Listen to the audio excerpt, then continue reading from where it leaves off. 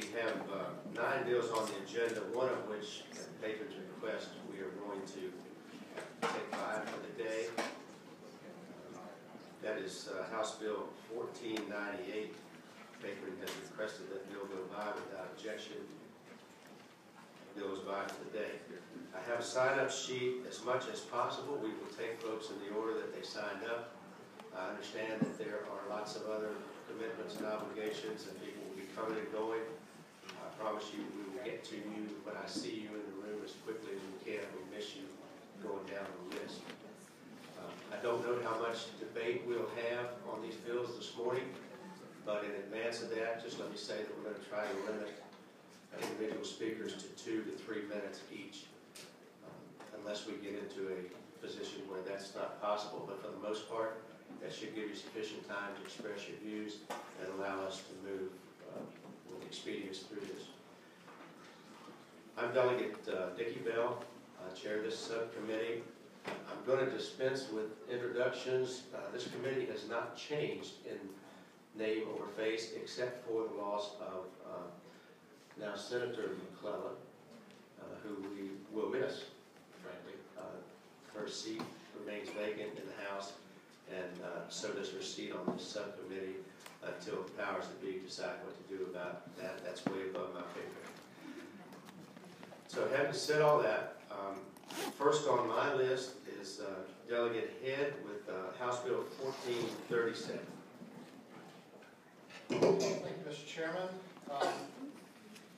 Bringing this bill, this was an issue that was brought to me by a constituent whose daughter has a pretty profound sight impairment, and I think you've got a letter that he wrote back to the nurse at his daughter's school, Cave Spring Middle School.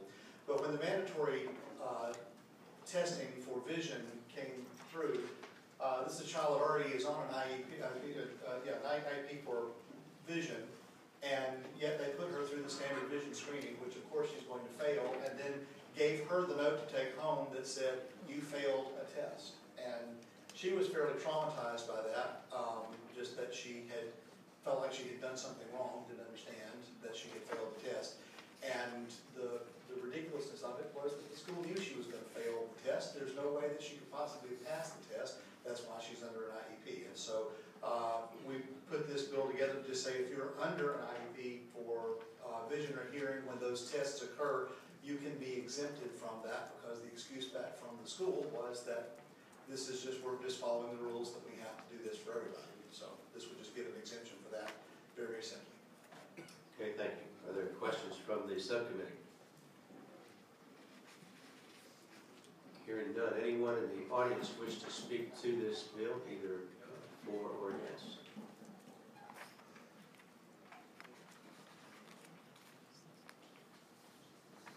Mr. Chairman, the VEA supports this legislation. Quite frankly, it's a no-brainer.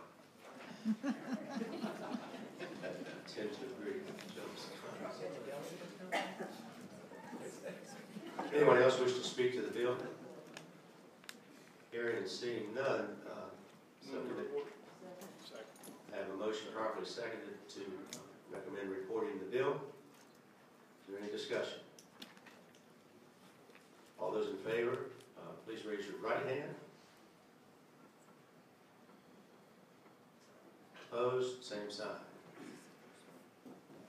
Bill reports. Thank you. Thank you, Mr. Chairman.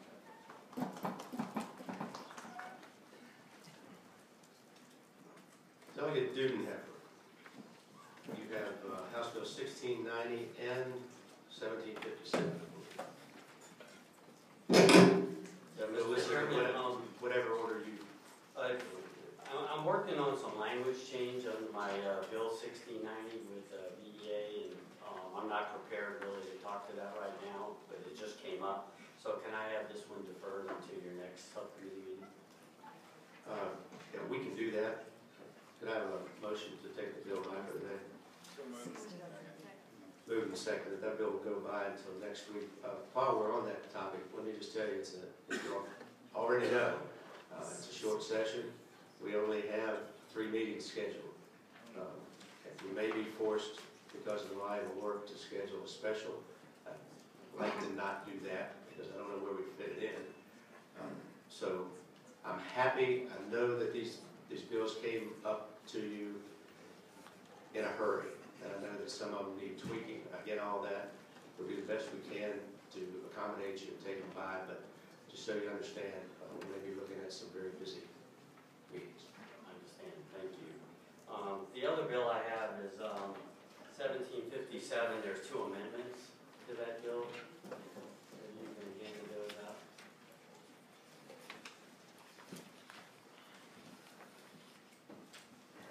The amendments are meant to bring my bill more in line with what the Department of Ed is recommending in this area.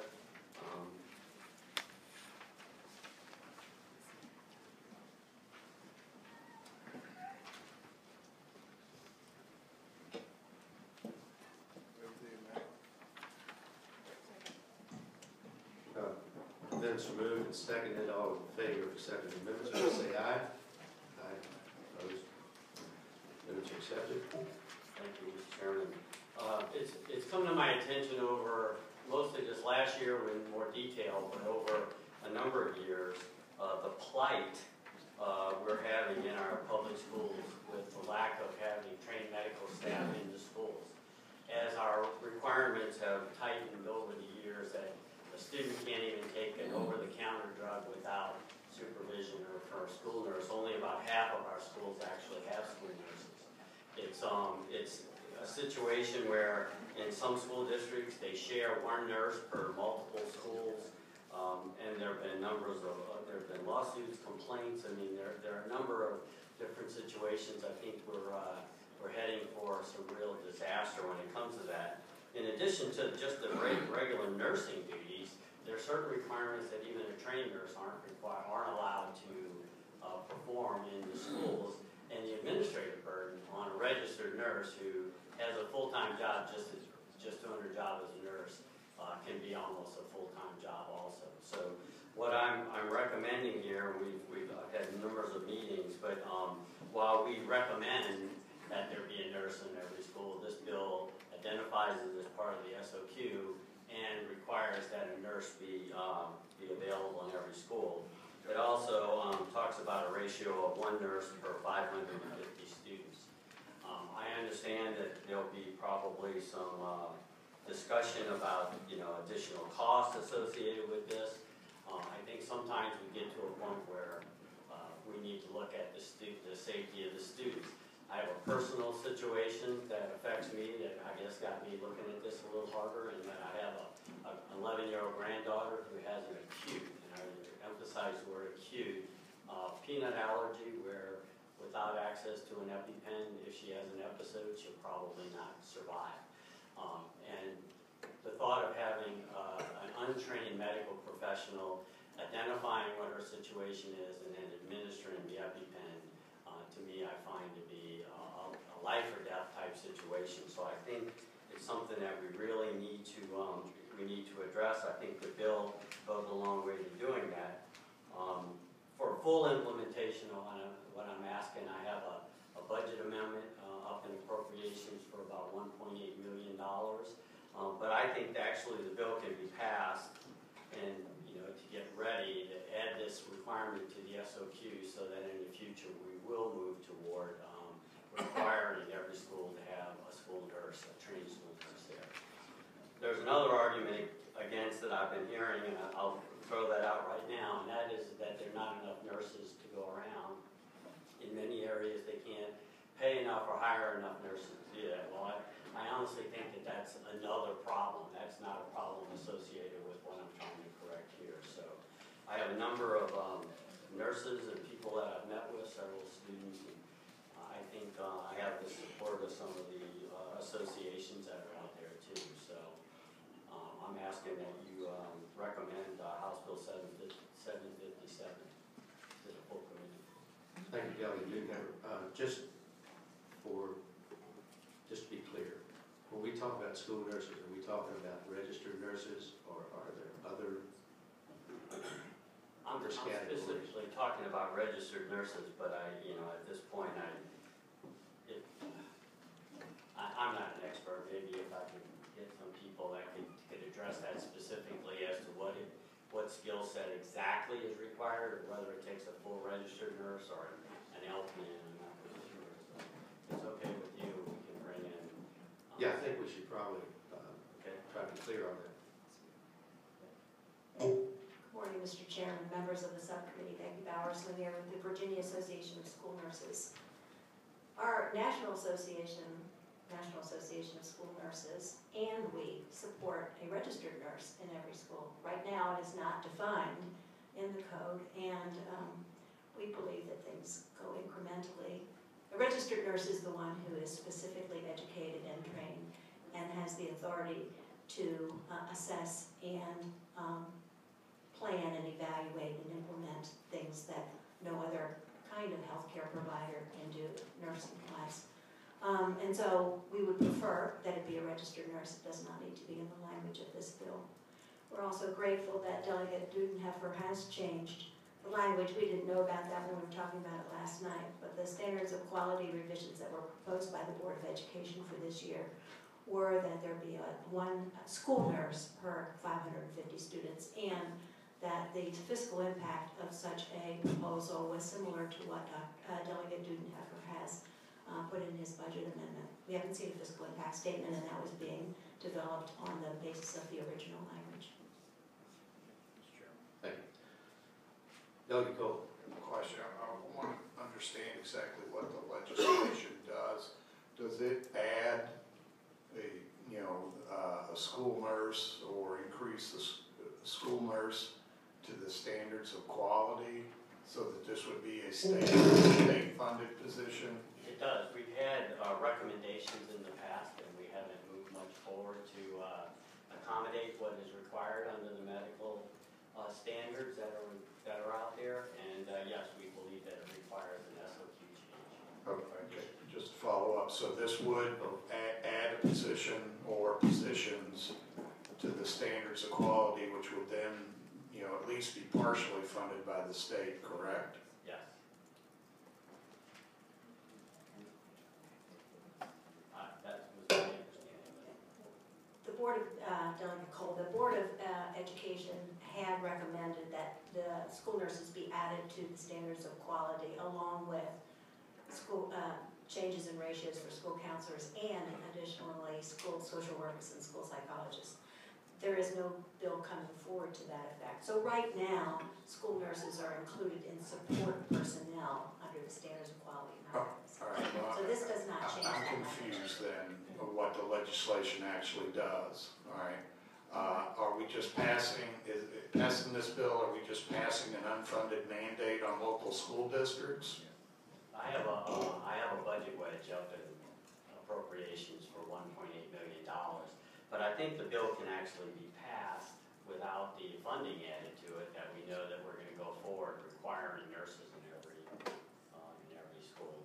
Again, it's a very technical area, so if I could maybe get the Department of Ed to.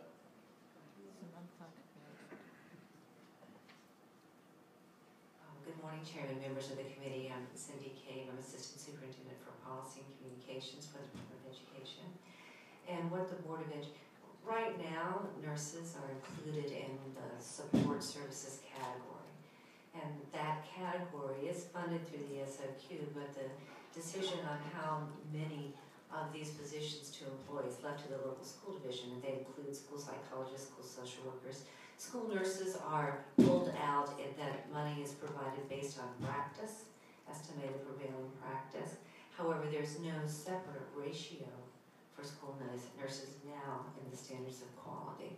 So what this bill does, it would say that the SOQ would fund at a ratio of 1 per 550 or 1 per school building. So there is a fiscal impact. It would have to be compared with what is being provided now under the support service category. And the fact that school nurses are pulled out, there is a separate funding mechanism for school nurses.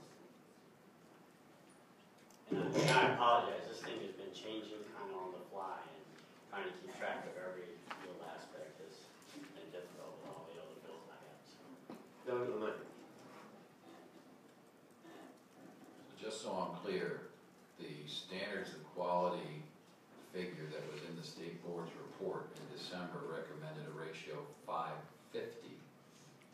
One nurse to 550. The bill is one nurse to 1,000. No, the amendment changed that. I don't see how the amendment struck the word 1,000 in line If you look 114. at amendment, No, I'm sorry, I'm not reading Hampton. amendment number 2 Okay, so now as amended, the bill complies with the conforms recommendation. to the standard of quality recommendation from the state board. Yes. Thank you.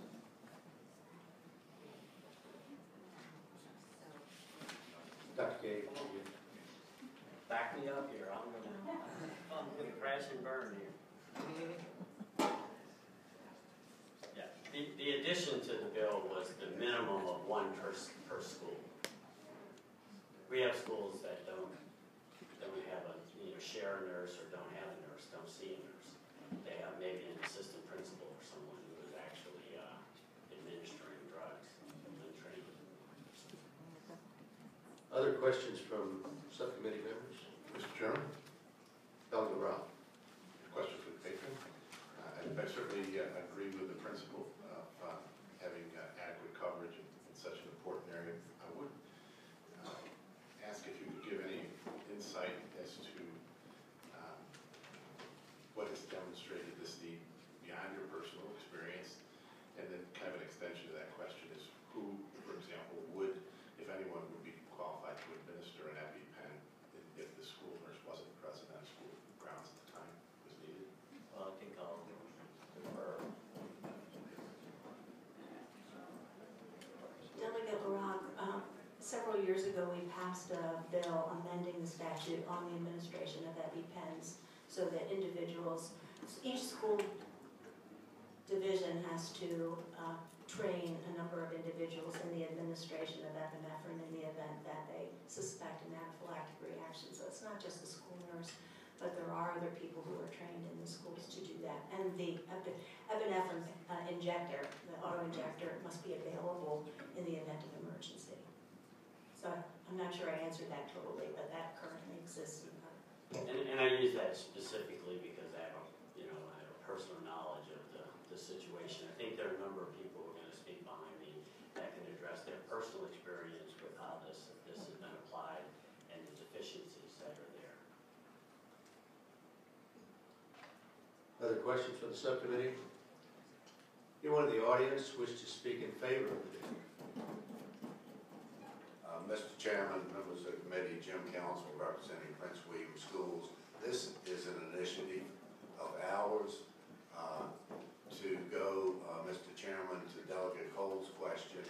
I see all my drinking buddies lined up over here to speak against me this morning, and I can tell you that one of their major concerns would be the impact financially at the local level, because there is a cost there. But in response to that, I will tell you that this is an issue that I think the legislature is just going to have to get its arms around. If I just give you the brief history, and you look at the healthcare responsibilities that have been added to school divisions, we can go back to concussions, we can go back to CPR, EpiPens. You can look at this session, there are a number of bills that relate to nurses, and in the absence of nurses, so-called trained non-nurse personnel rendering serious healthcare services to our students. And if we're going to continue to load these kinds of responsibilities, not only on our school nurses, but as I said, non-nurse personnel, we're going to really have to get our grips around this. And it may cost money, but I think it's essential that the legislature take a close look at it. Mr. Chairman, to go to Delegate LaRock's question, as Dr. Cade mentioned, nurses under the SOQs are in a category, and the locality has some discretion as to where, how they will fill those positions. I just assume not name them, but I can tell you there was a county that went over a year without a single nurse in the school division. So it is serious. I think nurses need to be singled out. There needs to be a requirement, and it needs to be adequately funded. Thank you for your time. Thank you, Mr. Council. And with respect to your opposition this morning, welcome to my world. Mr. Chairman? I share your pain, Mr. Chairman. Mr. Chairman, would this be an appropriate time to ask a question? No, you're wrong, yes. Okay, so we understand the gap, that there's demonstrated gaps here in the coverage. Can you expand on that to tell us what need presented itself in some of those circumstances? You mean in an actual healthcare crisis? If that's. I mean, I don't think I have any more stories at hand here this morning. I'm sorry, I don't. Okay. But Okay, thank you. I'll put it on pause. Thank you. Would you like us to present a whole? Sure. Well, Mr. Chairman, is this the appropriate time for? Yes, Mr. President, please. Thank you for allowing us to speak before you. So my name is Molly Alonso. I'm a resident of Fairfax County, Virginia. My husband and I retired from the military, and from a unanimous vote from our children, we made our home here in Virginia. We have been in this county, Fairfax County, for about 5 years. And prior to that, we were an active duty Air Force family, 4 kids, our 2 daughters having type 1 diabetes. Previously, both girls had attended school in California and were assisted by a registered nurse, physically present at their school and employed by the school district. Since our daughters had an established 504 plan detailing their necessary support under Section 504 of the American Disabilities Act, we thought it would be very simple to continue their support in Virginia. We even made an additional endocrinology appointment to make sure we provide Fairfax County Public Schools with doctor's orders from a local doctor. However, within 4 months, we discovered that Fairfax County schools were not providing the support, and in many cases were actively opposing it. And we have been advocates for their care ever since. We're going to share a few examples and I'll give some more points. But when we first arrived, although we had an existing 504, they set aside our existing 504, forced to start a new 504 from scratch. We are limited to 1 piece of paper, only 1 side. It's a clear violation of our daughters' rights and their access to needed accommodations for their care. When we asked which staff members in the school were trained in which skill sets to support our daughters, they blocked our access to that information. Just background information, currently in Fairfax, the nurse ratio is 1 nurse to 3,000, over 300 students. And they cover 3 to 5 schools. We quickly reached out to the American Diabetes Association for an advocate. We reached out to Tia Campbell and Bonnie English in the Health and 504 departments of the Virginia Department of Education. We demanded our 504 meetings. We started recording every single meeting. We documented every issue via email, and in event after event, I'm not kidding, week after week after week, we had major issues. When I was 7 years old and in 3rd grade, my school principal went against doctor's orders and wouldn't allow me to eat classroom birthday treats. So I would sat and watch everyone eat theirs. And then they would put mine in a Ziploc bag and send it home with me. And I was also wrongly blocked from eating school lunches, even at special events like Thanksgiving. In the 5th grade, the teachers segregated all of the students on the bus by medical condition, and I was placed next to the students with a peanut allergy, which was really ironic because peanut butter crackers are part of my low treatment plan. And the worst was when I was 6 years old, and an untrained school health aide gave me too much insulin at lunch, and within an hour I was unable to move, and she was calling my mom because she didn't know what to do. When I was in 6th grade, I was brand new to my school in Fairfax County. The school put me on the bus with a severe low. I remember turning to the girl next to me and telling her that if I went unconscious, I had diabetes and she needed to let the bus driver know.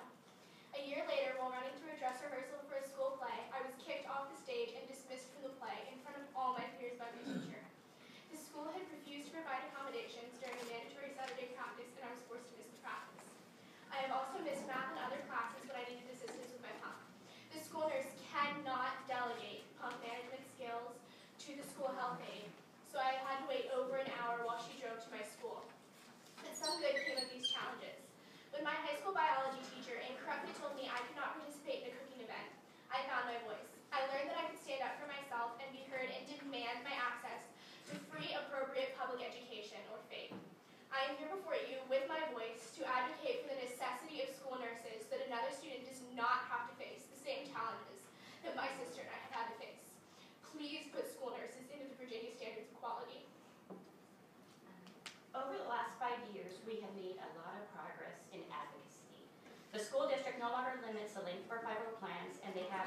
provided some training to the non-medical staff who are in the schools. And we've been able to access the records. However, gaining this support has taken numerous meetings and 2 Office of Civil Rights complaints with the Department of Education. While we have eroded their resistance to providing accommodations to our daughters, we are now reaching challenges on resources to provide the care they need. Your support for House Bill 1757 will help us remove this next hurdle we are facing. First, with health aides, while the health aides that are in the school, they are trained to support many students by distributing the medications and supporting diabetes tasks like checking blood glucose. However, complex diseases like diabetes is dynamic, and proper care requires proper education to adjust for the change in insulin potency due to greater or lesser levels of activity. So nurses provide the education and the knowledge that the current people in the health setting can't provide. Second, we have seen firsthand resistance of the health department to provide care even when the school finally agrees that it's best interest of the student to access education. Amending the statute to remove that option of health departments providing care, putting the requirement in the SEQ, places more control in the hands of the schools and allows them to provide faith under federal law, who are the targets of lawsuits and Office of Civil Rights complaints. Under the current statute, health departments can deny care and access to school to students and leave the school district holding the bag for liability without the means to ever fix the problem. Third, the SOQ standard... I'm going to ask you to begin to wrap up. Okay. We have other people who wish to speak, and we have a lot of work to do. The current statute makes staffing of nurses at peer optional, while our teachers, librarians, language teachers, and others are a requirement. As you heard in our testimony, the nurse can be a critical link to a child with a disability receiving education. They are just as critical as direct education support like administrators, and their ratios should not be negotiated. Currently in the code is a recommendation for nurses. In 1995, you put a recommendation, the House did, to request by between 1995 to 1999 to increase the student nurse ratio from 1 nurse to 1,000 students. Fairfax has ignored that recommendation in the code for the last 18 years.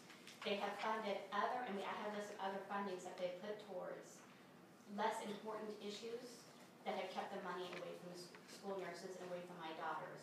And if the nurses were in the school, they could advocate for the kids and ensure that girls had the right access and the right health care in the schools, which is what they've been not receiving because the schools are not present. Thank you very much. Thank you very much.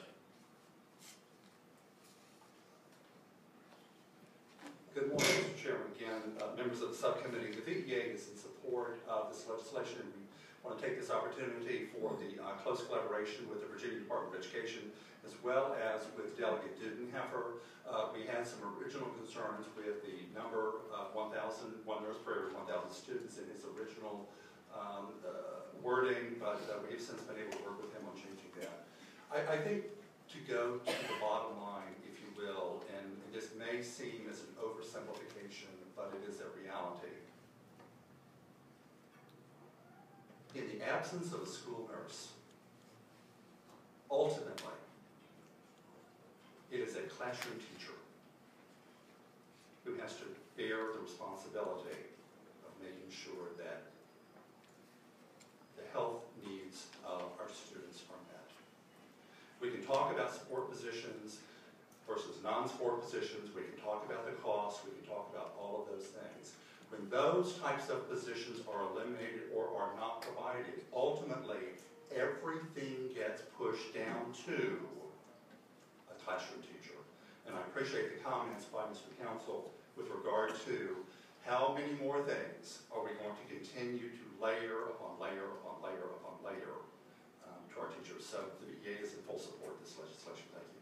Thank you.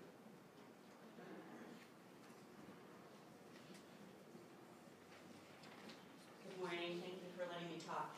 To give you some history, my husband is also active duty military, and I'm a school nurse. I came to Virginia after having worked as a school nurse for DODEA, which is your base schools, and in Massachusetts, where every school had a nurse. Every school had a nurse. So when I stepped into Virginia to work in a public school setting, I was horrified to find out that under my license, I would have to delegate to unlicensed unregulated lay people to provide care that quite frankly was not ethical and it was not in the best interest of the children. Because assessment is key and we cannot delegate assessment. I have tried very hard to get this legislation, and Delegate Dudenhofer was kind enough, he's my representative, to do this. I stepped away from school nursing in the state of Virginia. I now provide that care to these children at home. And that's key too to understanding. These children are not taken care of only by their parents at home. They have nursing care at home. When they go to school, they are in loco parentis. They should be getting the same care that they are getting in their home, that I provide as an RN to them.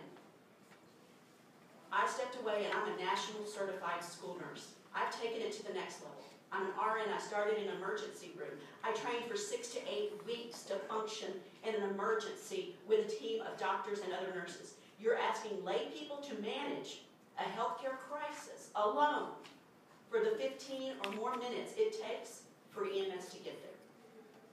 I find that unacceptable, and I hope that I can eventually go back to work as a school nurse, a national certified school nurse in the state of Virginia. And I'd be glad to answer any questions. I've provided you all with your constituent signatures and their statements from the petitions that I've done. You've gotten direct communications from doctors, teachers, parents, nurses, and others who support this legislation. If you have any questions about the legality, I've provided all of that information. You can look it up under schoolnurseadvocate@gmail.com. It is in your box. Thank you. Thank you.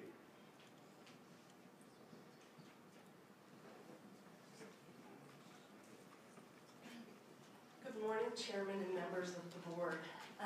Thank you for having me today. My name is Jennifer Natividad, and I'm here as a mother of a child with type 1 diabetes.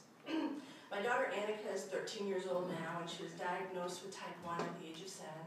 She's going to the bathroom all the time and drinking all the time and had lost a concerning amount of weight. We really didn't know what to expect when we brought her to the hospital, even though I'm a registered nurse myself. Upon the diagnosis, which was devastating, our biggest concern was how are we going to get her back to school with blood sugar monitoring and counting all of her food and carefully weighing that with an injection of insulin. That was our biggest concern, and I remember crying and asking the doctor that in the hospital.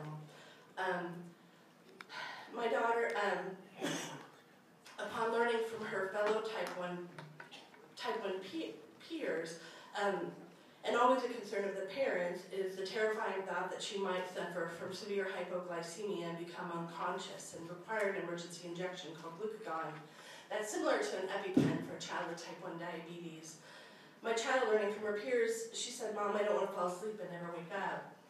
I'm happy to say that we weathered that very, very rough storm, and life is now easier, and she is well managed and healthy. All of this would not have been possible without the role of a school nurse. She's always handled the things that she needs and helped me to maintain my job full-time as a school nurse.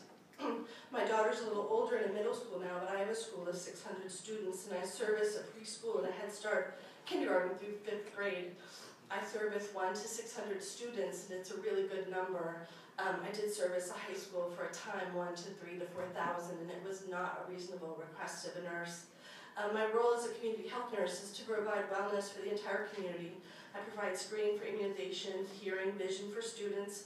I'm a resource and supervision for sometimes daily care for our most fragile students. Chronic illnesses such as asthma, severe allergies such as peanut allergies, adrenal insufficiency, cerebral palsy, hemophilia, spina bifida, Crohn's disease, and sickle cell disease are just to name a few. Skilled nursing duties are only a health professional should be tasked with, such as insulin shots and calculations, administering medications, monitoring insulin pumps. The list goes on and on. I've heard some amazing testimony, but I just wanted to thank you all for considering this bill, HB 1757, and please consider passing it. Thank you so much. Do you have any questions of me as a full-time nurse working in Virginia currently? Thank you. Thank you very much. Anyone anyone in opposition to the bill? Would not want to be you, Mr. Smith.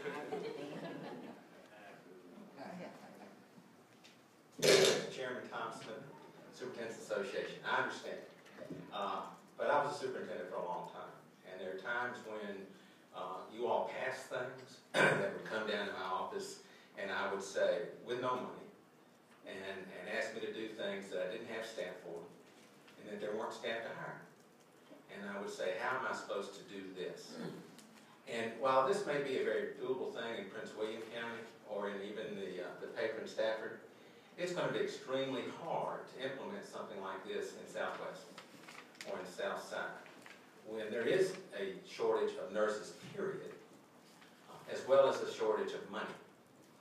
Now, if I'm asked to do this as a superintendent without the adequate state funding, or without positions that I can fill, one of the things I'm going to have to do is say, what do I do?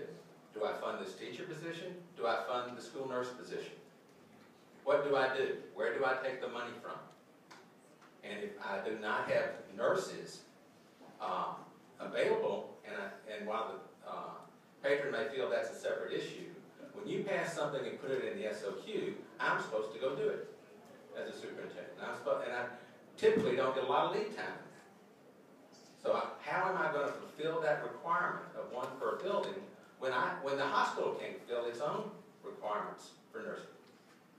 So there are some very definite concerns. I don't argue the importance of school nurses. I had them as a superintendent, and I think they play a good function. But there are difficulties with implementation when we don't consider availability of staff and funding. And for that reason, we are opposed to this bill. No, the money, that's a question. Just a question for the speaker. Just so I'm clear, so the state board has recommended a ratio of 1 to 550. Right. You saying school divisions are required to comply with that in any event, even without this legislation? No, that's a recommendation on the state board to the General Assembly. Okay. And I think, as Kay pointed out, that they have some aspirational issues. I will note that that recommendation almost also went to the governor, and I did not see it, I could have missed it, included in his budget. That's correct.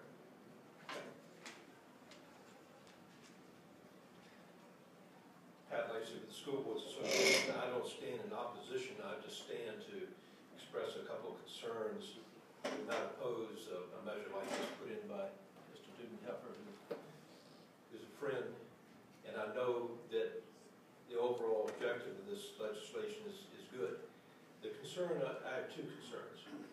The first concern is that if this goes into the SOQ, that the actual funding per position has got to reflect the market rate that you have to pay to get an RN. I think that Delegate Cole asked whether this is an RN, an LPN, or a nurse assistant. As you know, in a lot of nursing homes and other facilities in your areas, they can't staff solely with RNs. They use LPNs and CNAs to do a lot of their nursing duties. So I think it has to be fairly funded. And secondly, in a lot of your areas, there's a huge demand that cannot be met by the healthcare providers in your areas for RNs. I don't know whether you've seen the ads. Maybe in more urban areas, you don't find this to be the case, but I will tell you in the rural areas, the hospitals are just absolutely beating the bush to try to get RNs. We would be competing with those folks. So these are a couple of concerns.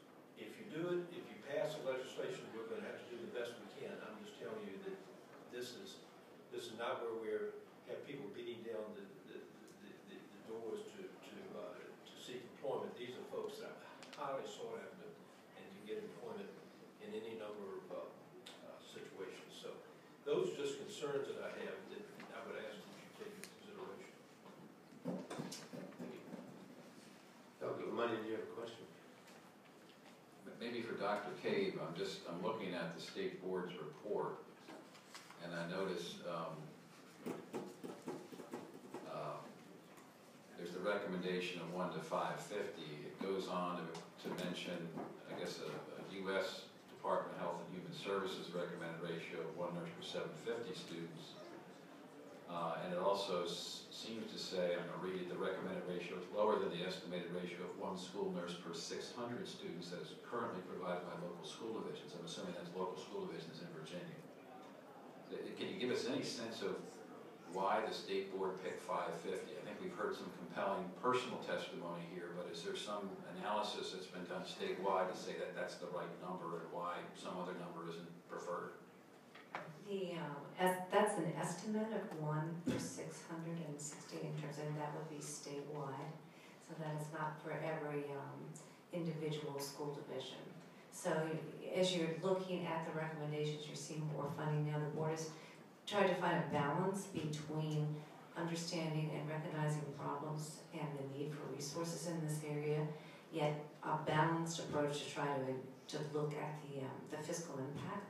So the 550 is not as much as what the national recommendations might be, and not as much as 1,000, but it is reflective and close to an estimate of what is happening in Virginia now. And I think the message of this recommendation is to recognize the need for staffing, nurses, and those services in the school divisions, and acknowledging that that's a position that should be considered separately as opposed to within a whole category of support services. Thank you. Mr. Chair? Just real quick, I didn't know I was so popular. I think it has to do with my future endeavors. That now everyone wants to be my friend. Considering the number of times they've stood up against me, I'm not sure I definitely agree with that. So, was there a question? Delta Bank. I just wanted to follow up while she was here. Would you ever get that off your chest? Okay. The 550, are we closer in Virginia to the 550 currently or the 1,000?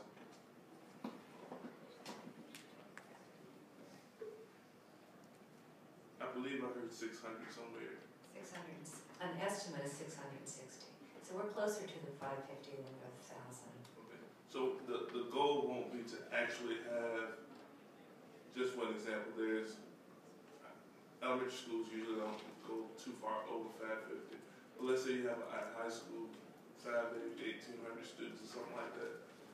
So in that high school, how many, with 1,800 students, how many nurses would we expect to see working in that school?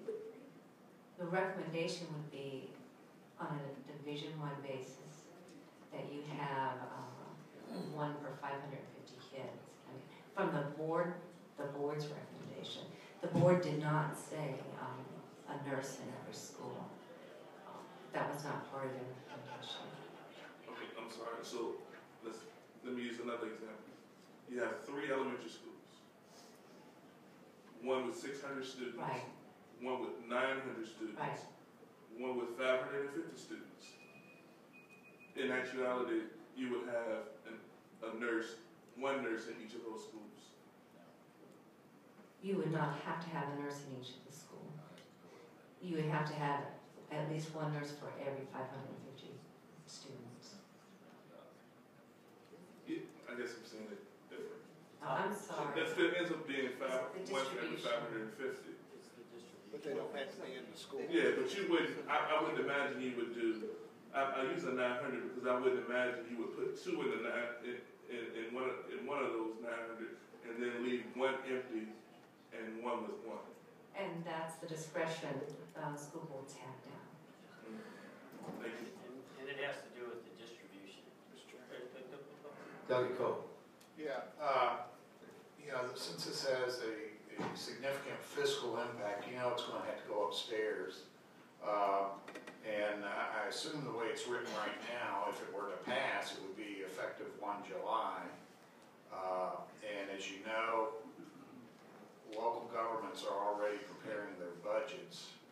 So I was wondering, I'm trying to help it out, if you would be okay with a delayed effective date to make it not effective this July, but next July. It might also help it to get out of upstairs appropriations as well. And we've considered that, and I would be open to that. Okay. Mr. Chairman, I Doug, go. would make a motion to amend it to include a delayed effective date of 1 July 2018. We have a motion to amend the bill with with an enactment date of July 1st, 2018. Is there a second? Moved and seconded. Any discussion? Hearing none. All in favor, please say aye. Aye. Opposed? Delegate Money. And folks, we really need to pick up the pace here. I'm going to move to report the bill as amended. So moved and seconded to report the bill as amended. Substitute motion to report and refer to appropriate bills. I think that's what he meant. Substitute motion to report and refer the bill to appropriations. Is there a second to that? Second. Hearing no discussion or complaints, all in favor, please say aye. Aye. Opposed? Okay, thank you. Thank you. Is Delegate Greason still with us? Okay. Delegate Freitas. We still have 5 bills to go, folks, and we really need to pick up the pace. If there are people in the audience who are going to speak to these bills, I'm going to have to ask you to hold your testimony to a reasonable few minutes. We just don't have time for extended debate on every issue. Thank you, Mr. Chairman. House Bill 1770, essentially all it does is it provides local school boards and superintendents with some more authority in order to waive some of the additional requirements necessary to get more career technical educators into the classroom. The reason why this is important is because obviously in some of these rural areas where we don't have a surplus of people with industry recognized certifications, we're running into this either or proposition. So we're not saying that these other requirements within the governing licensure of teachers, we're not saying they're not important. We're not saying that they're not necessary in some way. We're just saying that, again, we should be allowing local superintendents, school boards to be able to make those important decisions so we don't run into issues where now all of a sudden we can't give our kids access to career technical education classes because they haven't gone through some sort of training with respect to maybe dyslexia awareness. Again, it's not that that's not important. It's just we don't want something like that to be the difference between getting the course and not getting the course. So all this would do was, if draw your attention to line 88, each local school board or division superintendent may waive for any teacher seeking initial licensure or renewal of a license with an endorsement in the area of career and technical education any applicable requirements set forth in subsection C, subdivisions 1 through 6, and subdivision 8. The one that we left in there as mandatory is obviously the industry recognized certification, because if you're going to be providing career technical education, and that should be a requirement. But as far as the others, we just want to give a little bit of latitude to localities so they can make those decisions. Thank you, Delegate Freitas. Questions for the patron? Delegate Hester. One question. In waiving the requirement, does it mean that the new hire would not have to go back and complete these requirements at some time in a licensure process? They were, so as long as they have the industry recognized certification, they could waive it at the local level. Again, but I'm letting them make that determination, but we're not going to require them to go through, a particular licensure or an additional requirement. So I guess the answer would be yes. Other questions for the patron? Anyone in the audience wish to speak to the bill? Mr. Chairman, members of the subcommittee, David Bailey, speaking on behalf of the Virginia Association for Career and Technical Education. We appreciate the work that the patron's done. We've been meeting with him, talking with him, not here in support or opposition. We do have some heartburn about the CTE teachers being sort of a separate class of teachers. Sitting through the hour discussion on nurses, I even wonder about that first aid part and all of that that's being deleted. I offered, trying to be Solomon, I offered to both my client and to the patron that perhaps on line 89 you could remove the part or renewal of a license that might get to what I think I was hearing one member of your subcommittee possibly addressing, but neither the patron nor my client liked my proposal, Yes. So we are interested in career and technical ed being provided in all the schools. And that's why we certainly are not opposing the bill. Thank you.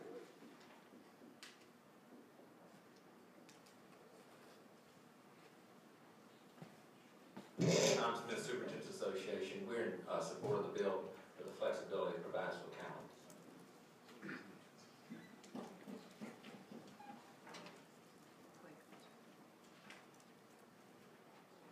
Good morning, Cindy Kay, again, Department of Education. And as I just told the delegate, there are just a few considerations we would like to share with the subcommittee. Within that section of the code for licensure requirements for teachers, there are requirements for child abuse recognition and also for CPR and AED and health. And so while we totally appreciate the need for CTE teachers and local school boards wanting to be able to hire folks that they know and that they wish without having them go through a lot of unnecessary training that would not be directly related to what the work they're going to do, there are a few parts of those licensure requirements that are important, and in that part of that section, just wanted to let you know that. Just quickly, Mr. Chairman, middle and high school principals, and we support the flexibility in this bill. Thank you. Good morning again, Mr. Chairman, members of the subcommittee. The VEA appreciates the difficulty in finding qualified CTE teachers. That is not a new phenomenon. Unfortunately, the issue is spreading beyond CTE. VDOE reports we have 800 unfilled teaching positions in the Commonwealth now. Now, some would say that making licensure much easier is a simple fix. Well, the reality is there's nothing about public education that's simple. And it shouldn't be, because we're talking about the best interest of children. We do not believe that loosening or lessening requirements for teacher certification is the answer to the problem. It is nothing more than a Band-Aid. It is a short-term fix.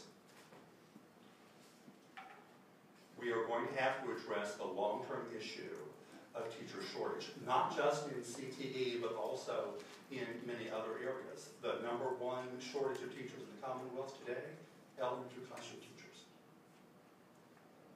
We do not believe that this is going to solve the problem long-term. And until we start looking at long-term solutions, we are going to be back here year after year after year after year talking about the same things over and over and over. The VA is opposed to this legislation with all due respect.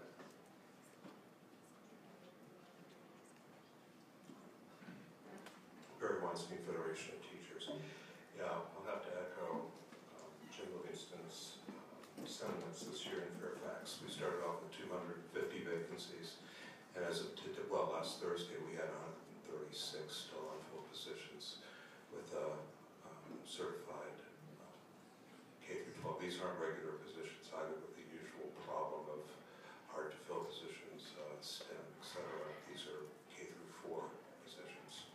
I'd also like to say that, as Dr. Kay pointed out, that there are some things that are important for all educators to know.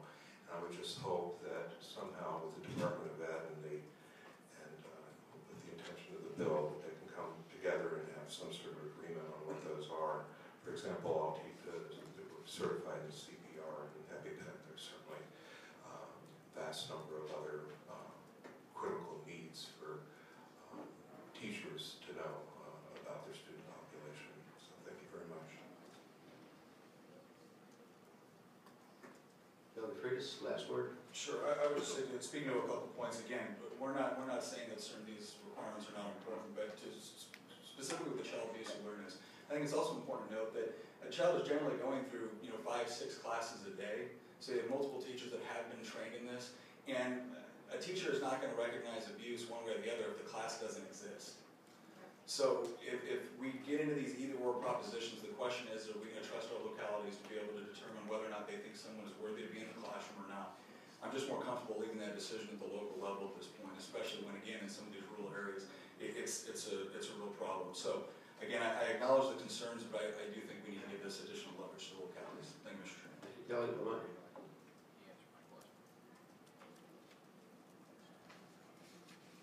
Committee operates on motion. Move to report. Moved and seconded to report the bill. Is there any further discussion? Hearing none. All in favor, signify by raising your right hand. Opposed, same sign.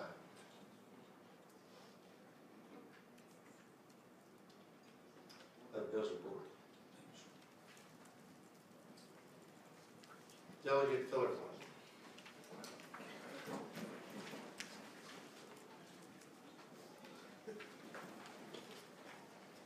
Thank you, Mr. Chairman, members of the subcommittee. I believe you have an amendment in nature of a substitute before you. Can the clerk pass that out, please? Thank you.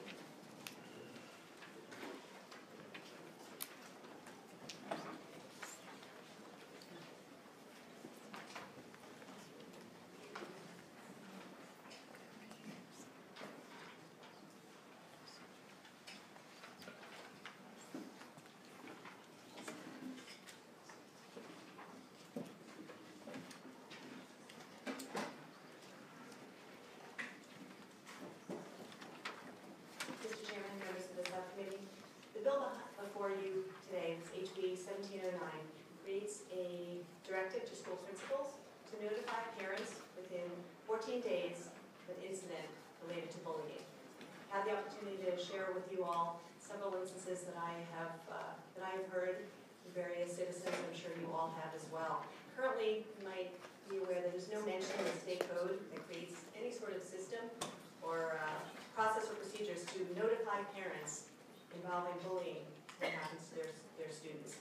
So I think clearly our Commonwealth school administrators and principals address notification of bullying investigations through the Virginia Department of Ed's model policy, but it's merely that. It's a policy, it's a guidance.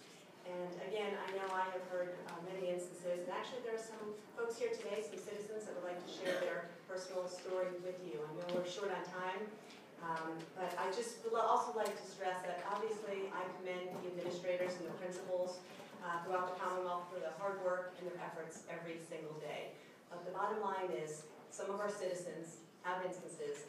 There's no process for that. This bill simply creates a process and a requirement that the principals will notify the parents of an incident of bullying within 14 days.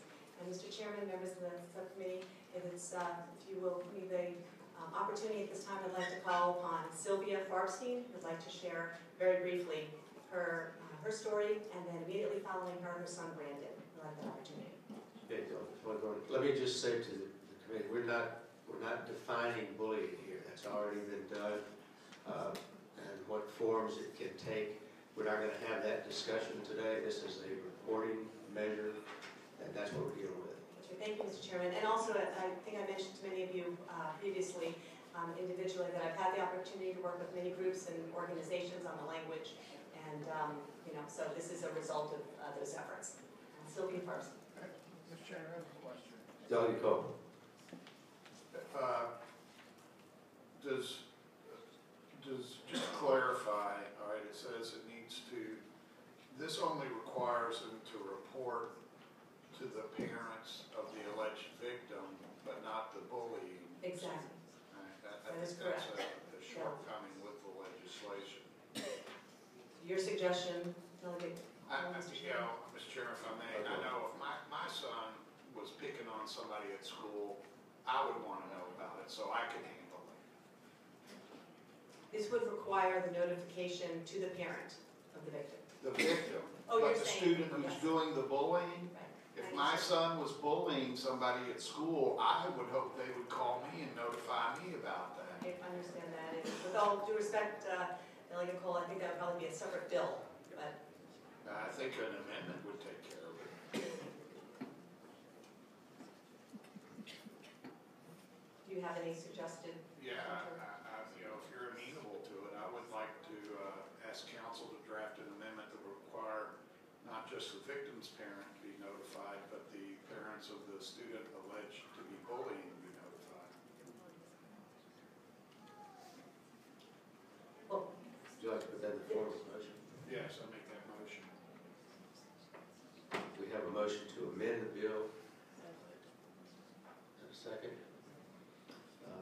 discussion on the motion? All in favor, please say aye. Aye. Opposed?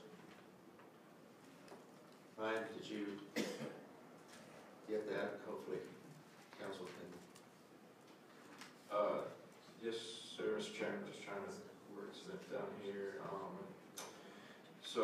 Looking at the substitute, line 48, after parent of, if we struck an alleged victim of bullying,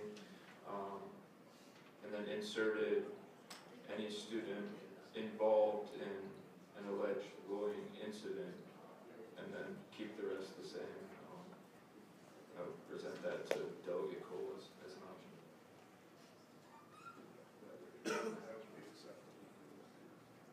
Delegate Philipporn, I don't think this amendment damages the integrity of your bill. I think it is just another area that probably needs to be addressed.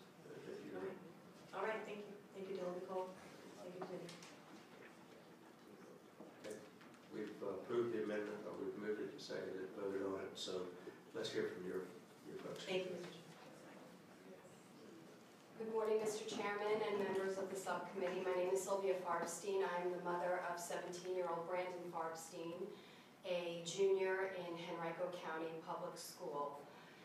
Brandon was celebrating Thanksgiving with us when he was tagged in several Instagram posts, and to his horror and shock, it turned out that somebody created fake Instagram accounts using his images and had the most vile, derogatory, anti-Semitic language in it. In addition to that, it had video of Brandon on his mobility device in the hallways of his high school. So very clearly, it involved high school students.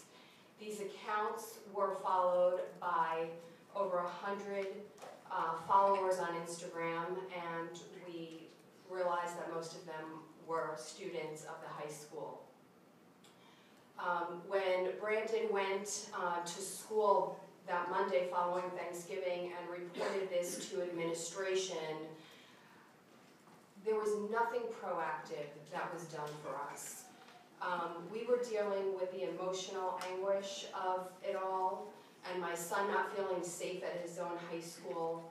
And I, as the parent, was put in a position to spearhead all communication.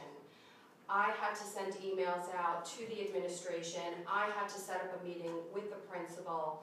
And there was nothing that made us feel like the school was proactively and seriously following up on this incident. And I feel that it truly is unacceptable for a high school student to be cyberbullied and not have a procedure in place to protect not only the victim, but to have proactive communication with the family as well.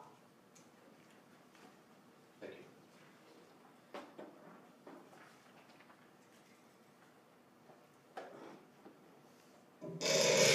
Good morning, Mr. Chair, members of the subcommittee. My name is Brandon Farbstein. First of all, shout out to both of these amazing women right here.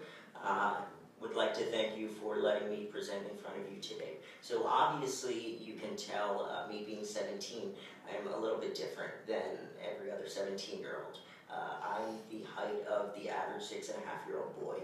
So that obviously leaves me in a very unique perspective on the world.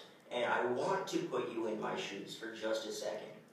Imagine walking into school and being told by hundreds and hundreds of kids that if you don't kill yourself, they're going to kill you. Think about that. So I'm not talking about me being a victim here, because as you can already tell, I'm flipping this situation around 180 degrees, using it to help the thousands upon thousands of kids in Virginia that are victims to this, that need help, that need your help. So this bill leaves the family, leaves the victim with support, with the school to stand behind that. And that's what they need. We keep seeing in the news, we open the paper, how many more teen suicides do you need to see? Do I need to see until we say enough is enough. And this is just one step that we can take forward to act in accordance to that, to have a proactive approach rather than reactive. Stop with the suicides. So we need to tell the schools, you need to do something right now. And this is, again, just one simple way to do that. So really, really hope that you all are in favor of this bill. It would really save lives. And I know this seems like a very small grain of rice in a huge bowl. But trust me, one little step can mean all the difference. Thank you. Thank you, Brandon. Delegate Bugby.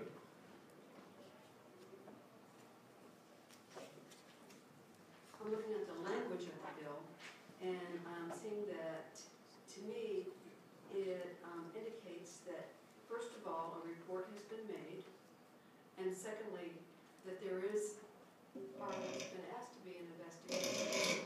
What you are asking for is that the school report now to both parents, what is the status now of this investigation? Because I know in my district, there was an incident where a student also was repeatedly told, you should kill yourself.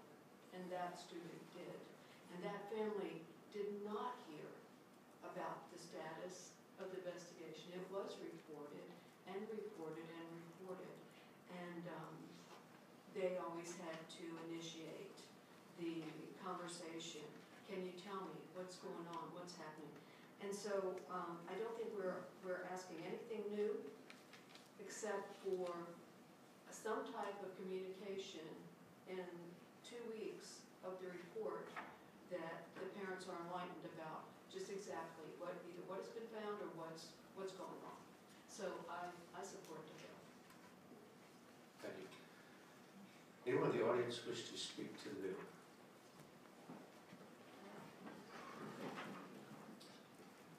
Mr. Chairman and members of the committee, my name is Bruce Kemp with the Family Foundation. We strongly support this bill. We're big fans of parental involvement, which requires them to be made aware of situations quickly as possible so that they can intervene. The introduced bill, though, has a requirement that the notification occur within a week.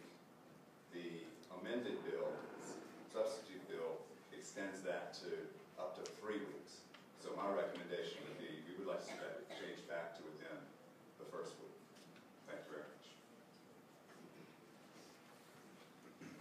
Eddie Ayla, Virginia Assembly Independent Baptist, and we too strongly support this. We would, as the previous speaker said, we'd like to see a little bit faster turnaround in trying to get contact with parents, even if you inform the parents on the day of or the next day, but had a resolution within the time frame that the delegate provided. Because I know sometimes you can't get all the facts that quickly, and it's not like principals or vice principals don't have other things and other areas that they're dealing with, but we really do applaud this. And I feel like not just in public schools, but in all schools. And I know I was in Christian school for a long time, and that was pretty much the policy there. As soon as something happened, like Delegate Cole, I want to know if my son or my daughter was being a brat, and I want to be able to deal with it, because we do want to have respect for all individuals. Thank you.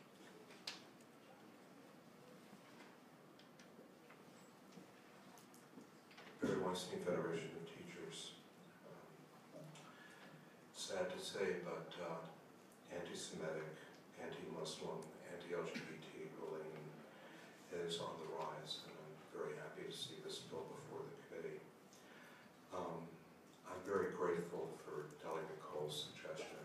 The really talented principals that I've known and had the privilege of working for in my 32-year teaching career, and I think I could say that my colleagues would feel as well, did exactly what Delegate Cole. In fact, I can envision one particularly strong principal with red fingernails clicking her fingers on the table when she had the two parents in the group trying to get some attention to this issue. So thank you, Delegate Cole, for making this a better bill. And thank you, Delegate Philhart, for introducing the bill.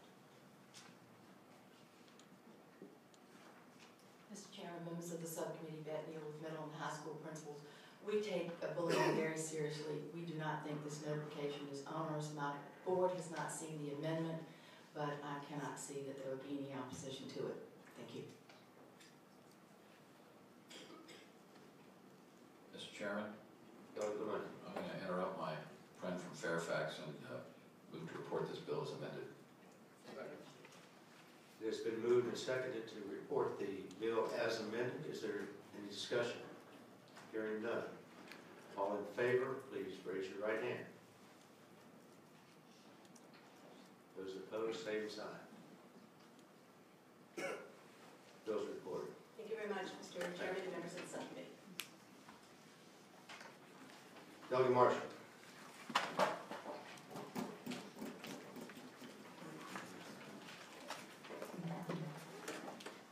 House Bill 1490.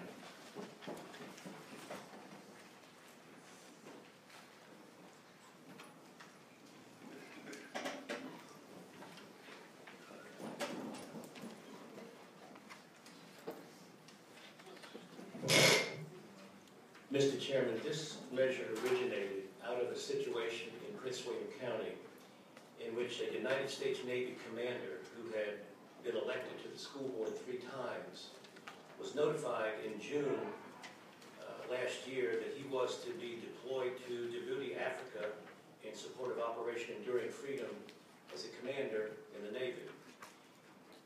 He asked Delegate Anderson for an opinion from Legislative Services as to what he should do with respect to appointing a substitute to fill in for him when he is on deployment.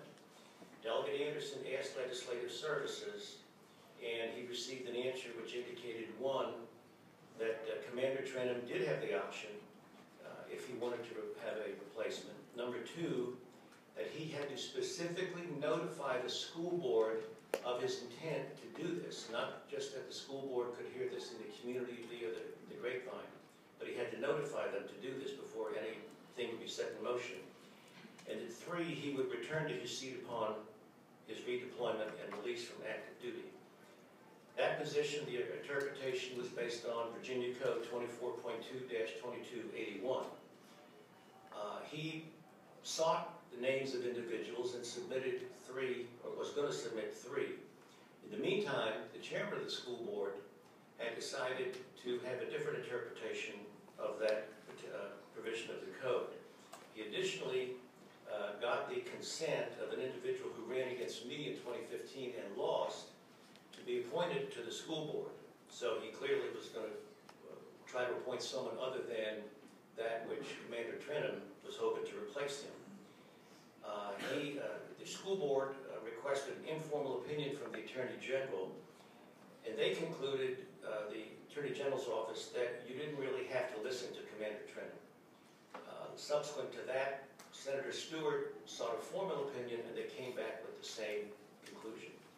Right now, the Virginia Constitution makes accommodations for individuals who are in the military with respect to public service in the Commonwealth. For example, none of us, as members of the House of Delegates, could be employed as legislative assistants to members of Congress or work for the U.S. Department of Justice or transportation. Why? Because there's a prohibition against dual allegiances in the Code of Virginia. There's one exception to that. That is service in the United States military. That is not considered covered by the Constitution of Virginia as a forbidden loyalty.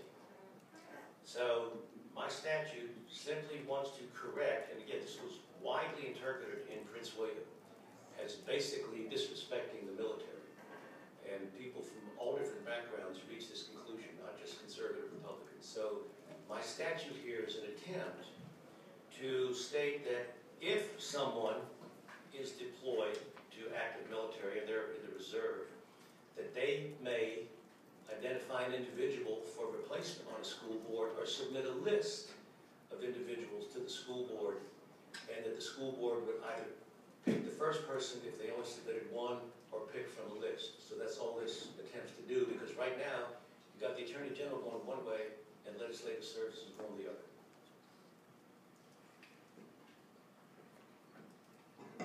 Thank you, Delegate Marshall. Questions for the paper?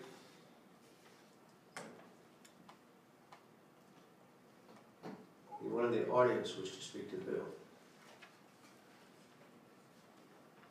Move to report. You're too slow. It's a function of age, Doug and Cole. I have, which I readily admit, battle aids for the School Boards Association. We don't stand in opposition to the bill. Actually, we stand in partial support because I think that Delegate Marshall is correct that the code is deficient when it comes to people calling up for active duty. The portion that we have concerns about has to do with how you fill that vacancy. Under Delegate Marshall's bill, only in the case of school boards would the person that's called up get a right to designate who's going to replace him or her. It wouldn't happen with city council, it wouldn't happen with the boards of supervisors, what have you. We have a concern about that. There is a provision in the code that's it's already there for how you fill vacancies, albeit in this case it would be a temporary vacancy while the person is called to duty. And we would respectfully request that subdivision B, subparagraph B, not be contained in the bill, or if that's a good policy, then it ought to be made applicable to your boards of supervisors, your city councils, and the like. I see no reason to. I know it arose out of the school board in Prince William. I know that's what gave rise to the issue, but to be frank with you, I don't see any difference functionally between the school board and the supervisors and the city council. Elected, these are the only part of elected. I would, this is how to kill a bill with kindness. No, if you are a member of the Board of Supervisors, you are voting on budgets. You can raise taxes. In Marshall versus NBTA, named after my suit, which I filed and won successfully over the Democratic governor, Republican attorney general, Republican speaker, said that you can't have taxation without representation. People cannot be appointed to raise taxes. So if you apply this to supervisors who have taxing powers, you would go against the 7-0 decision of the Virginia Supreme Court. Since the only problem that I'm aware of, at least the one that came up, was one with school board, I want to correct the problem that I'm aware of. And if there's other problems coming down the road, those delegates can correct those problems from their district. Anyone else wish to speak to the bill? Is there further discussion? Move to report. Second. It's been moved and properly seconded to report the bill. All those in favor, please signify by raising your right hand. Those opposed, same sign. Those reported. Thank you, Delegate Marshall. Delegate Greason.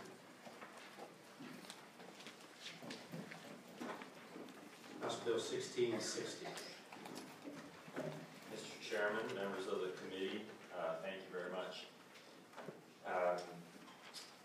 This bill was brought to me at request. It is, I think, a very good bill. Hopefully you will think the same thing.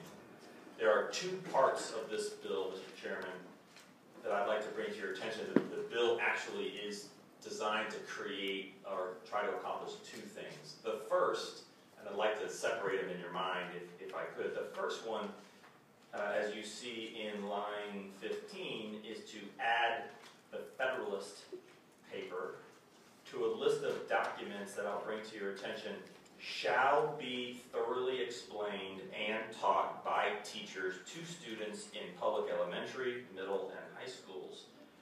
That last piece of the language is existing code. We shall do these things. We shall teach about the Declaration of Independence and the Constitution. We shall teach the Statute of Religious Freedom and the Charters of the Virginia Company. All those things are existing code. I'm simply adding the Federalist paper at request of a citizen to that list. So that's kind of part one of the bill. Part two of the bill is in like lines 24 through 27, where it says not only shall we teach these, we shall incorporate these concepts into the appropriate standards of learning pursuant to Code Section XYZ. The Department of Education shall report biannually to the House Committee on Education and the House Committee on Education, or the Senate Committee on Education and Health, on how such documents have been incorporated into the appropriate standards of learning and into curriculum. So first part is, we already say you got to teach all these documents and make sure the students understand that. We're adding Federalist Papers, so that's part one. And part two is build it into the curriculum appropriately and then report on how well you've done that. Mr. Chairman, I'd be happy to answer any questions from you or the subcommittee. Thank you, Delegate Reese. Are there questions for the patron? Mr. Chairman? Delegate Rock. I would ask the patron if he had considered including reference to the anti-Federalist Papers. Mr. Chairman, Delegate LaRocque, I did not consider that until you sent me a text on that earlier this morning. I would say to the Chairman and Delegate LaRocque, in the spirit of Delegate Kilgore, get your own Beal. But no, I had not considered it.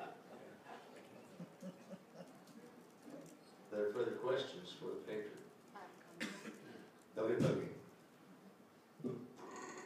As a member of the Civics Education Committee, I thank you for bringing forth this bill. I think that a study of the Federalist Papers would help students to understand how our government functions and how it was intended to function. So thank you again. You're welcome. Thank you, Delegate Bugby. Is there anyone in the audience who wishes to speak to the bill?